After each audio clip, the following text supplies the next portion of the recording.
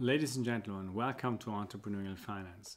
Business angels versus venture capital. Now assume a situation, you built your business, you started the business, you found an angel, he invested in your company, now you need more money. Can you get that from the same business angel or other business angels? Maybe the amount you need is too high for the angels, for private individuals. And then it's worth looking into fund structures. Let's take a typical example, which is Facebook again.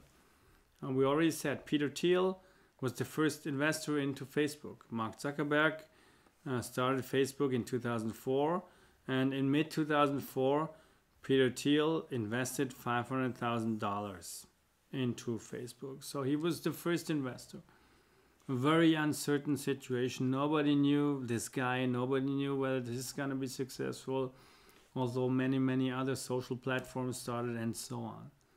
But the company developed successful, needed more money. So then, when it came to higher amounts, a venture capital company came in, Excel Partners. And Thiel went along, so he invested some more money. But most of the money was put in by a more elaborated fund structure, by Excel Partners, by people who put their money together and invest this out of a formal organization. So this is a typical example for a more hybrid round where a business angel puts in some money and a more formal organization puts in some money. And this story is going on. So Greylock Partners, this next one is going to put in money, which is again a venture capitalist, but not only Greylock, but Microsoft, for example, also invests money into Facebook. So it's again a mixture of venture capital investors, strategic investors. When it came to higher and higher amount, it was a question for more institutionalized funds, but also for strategic investors. And in the very end, in May 2012, Facebook went public and it's brought about $20 billion US. Facebook being valuated at $104 billion US. So with this IPO, money came into the company, but also gave all the other investors before the chance to exit that company.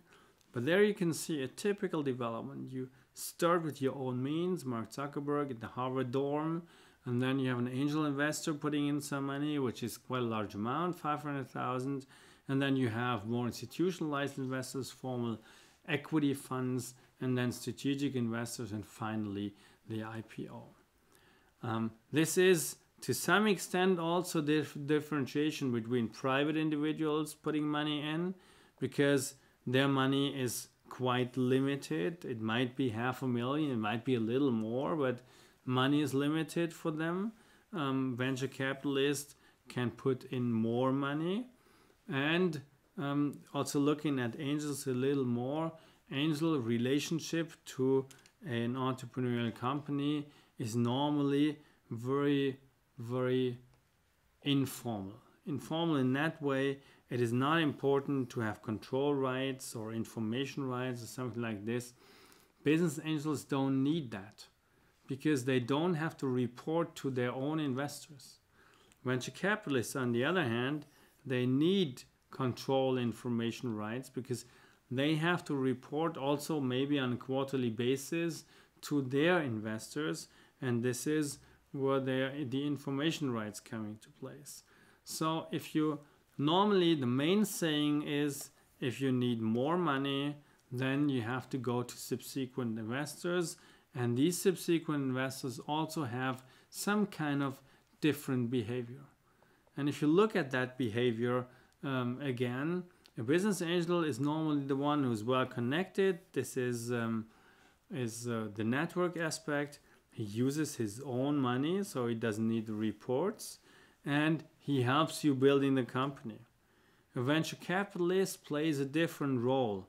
He might help also building the company, but his role is more in providing capital and growing the company, making this company a lot bigger, for example, in giving the possibility with the money to expand a lot more. On the other hand, they need board seats, they need to be on board because they need the information rights and so on. So if you compare those two kinds of investor, business angels, they do it at very early stages where it is very risky, uncertain.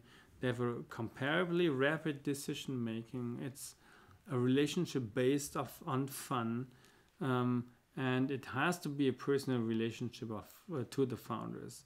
This is not that important with venture capitalists anymore. The relationship gets more professional, but they need more information control rights like a board seat, and they might bring in, besides money, a different network and also some exit expertise, which you can also always see with these examples like WhatsApp and Sequoia backing WhatsApp because they have good history in good or interesting exit. So at the very end, it depends on what you're looking for, but when it comes from an angel to a venture capitalist, you have to take into account that venture capitalists act a different way, and this is why it is worth looking into venture capital a lot more.